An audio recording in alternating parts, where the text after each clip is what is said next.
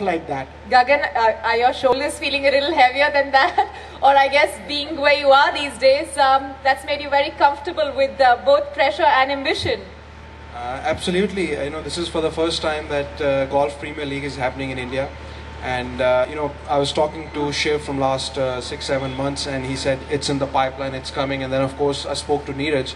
And it was such a great news for all of us, because I feel it is very important for us to, look at golf from a different point of view. And I think this is a very good selling point. And golf in India is going to boom after this event.